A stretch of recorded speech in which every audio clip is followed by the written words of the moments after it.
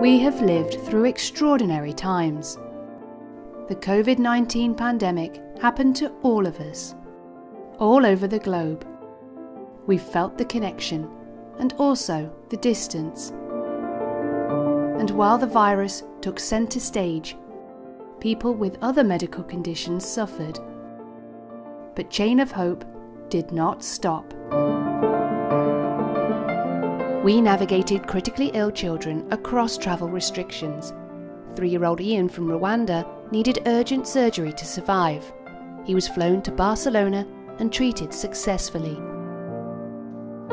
The Chain of Hope continued its work during this dreadful time.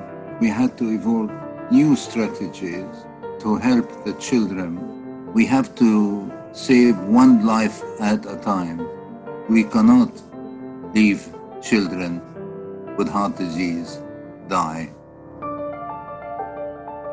We sent life-saving cardiac equipment and supplies to our international hospitals, and we continued to ship equipment to Aswan Heart Centre, helping children like Mohammed. In Ethiopia, Khalifa was one of 54 children saved by our supply line during the pandemic. In Uganda, Abaho received life-saving surgery and 12 others were treated.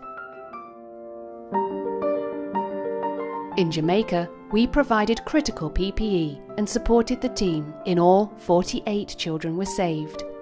We funded surgeries in the Middle East. We partnered with an international team on a mission to the Dominican Republic, where we carried out 24 procedures in 1 week.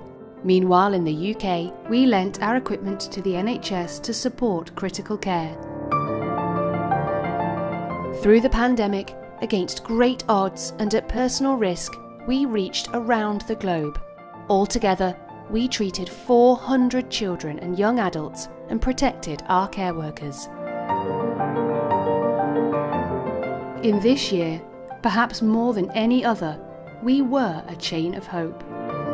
We did not stop, we do not stop, because hearts must keep beating.